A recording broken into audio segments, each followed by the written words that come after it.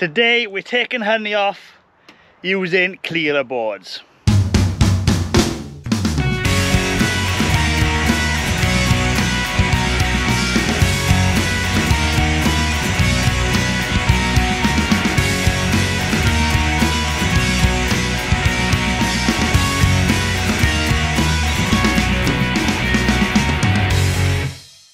Hello, I'm Griffiths, looking at winning Griffith. Here we talk everything beekeeping, farming, countryside living. Now we do reviews as well. Now we're down here on probably the biggest site I've got, or definitely one of them. The one with the biggest honey crop on one site, no doubt. And I've taken the clearer boards down there and we are going to start stripping the honey from here tomorrow. We may film that in a separate video.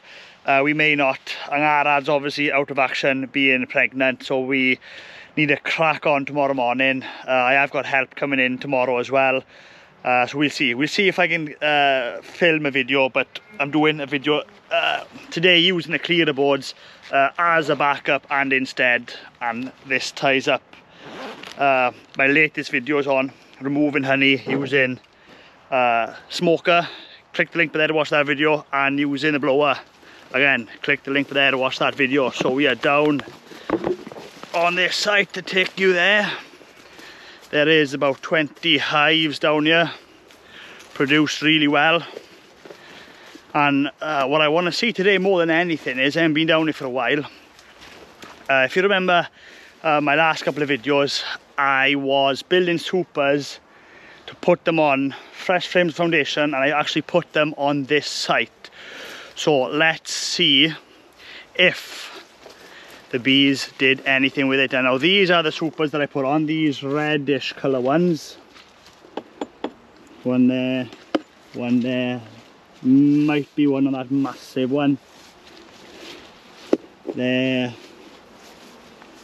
that one, no, not that one, that one, that. And that's all done.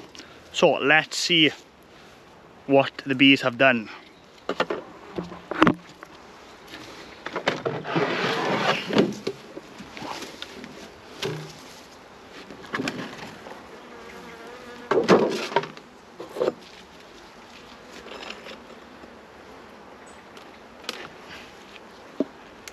Was a bit to wait.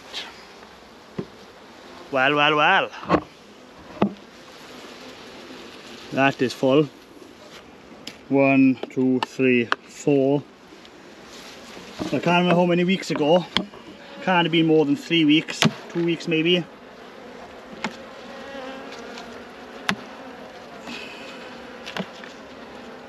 And they have started to draw it. They haven't capped it by the looks of it.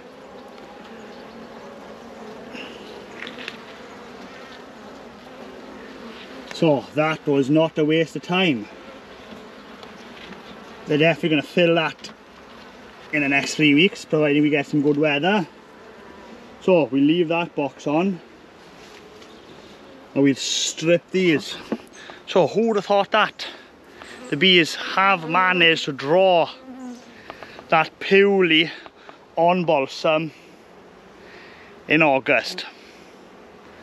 Well, everybody thought that was not going to happen, but it has. And yeah, I mean, next week's promising really good, so they should be able to fill and cap that next week. And then by the time I come back, then I still haven't got my Varroa treatments. When I come back to do my Varroa treatments, I'll take whatever that's decent or pretty much full. Then if stuff is still not full, still a bit wet, then I'll just winter those bees on a brood and a half. So interesting to see. That has been a success, but it's not a success until we check a few more. 1 out of 10 or whatever I put down here is not a success, but it does prove a point that it was well worth taking the risk. So strip the rest of these supers off and I'll show you how to use clearer boards.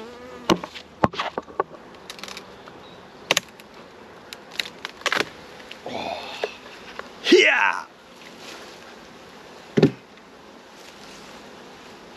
Oh, there is some weight. in these boxes. Look how clear that honey is.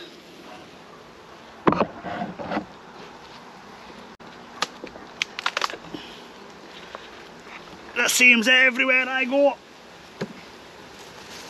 This year, bees have produced amazing. And the bees here, Welsh black bees. You can tell by the colour of them. Well.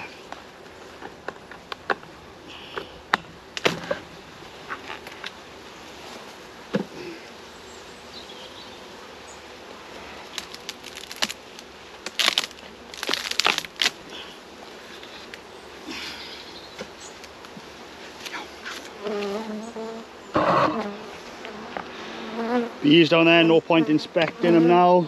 So the honey crop off this hive is 1, 2, 3, 4 full supers. That one is staying on. Because we're going for 5 supers this year. Off this hive, we smoke these bees down.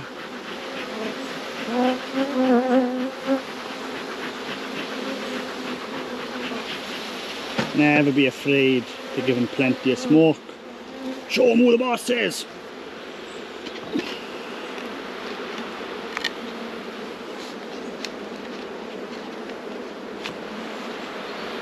Right above the queen excluder. Look at that, they've even started drawing up the end frame. Amazing. So, how the clear board works. Here's my clear boards, custom made for me years ago. So the bit with the rhombus piece, that goes underneath. So the way they work is, bees can see up from the bottom, so they try and come up through the middle. But when the bees are in this super, they go down. Now they can't go down there, so they go down there and they go either side. They follow the funnel to the end where they can come back out, but they try and go back up that way, which they can't. So that's how that works. Super simple process. My favourite way of removing honey, doing it like this. Doesn't really stress the bees out. It does take 2 visits, but the second visit hopefully is super easy because all the bees are out of the way. Right, these boxes back on top.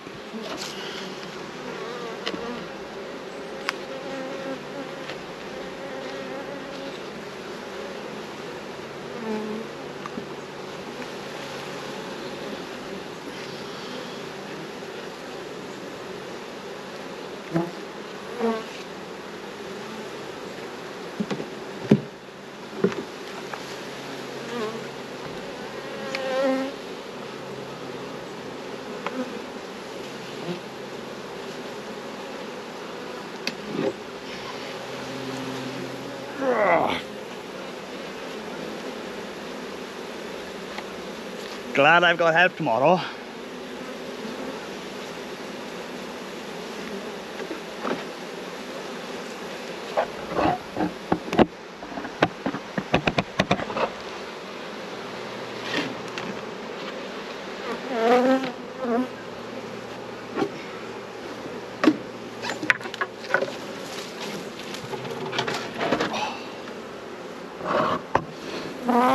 And that's it now. You got to make sure these joints are tight, so otherwise the bees will go back out and they'll rob the boxes. So make sure nothing, go right around the hive, check that there is no joints or holes in your supers, because it won't work if that's the case. If your supers don't fit really tight, they're all rotted, polystyrene's worn off, whatever, then bring some tape with you or stuff some grass, whatever in there, anything you can do to seal that up. So basically that's it. Now I don't know whether I'll get this on footage tomorrow.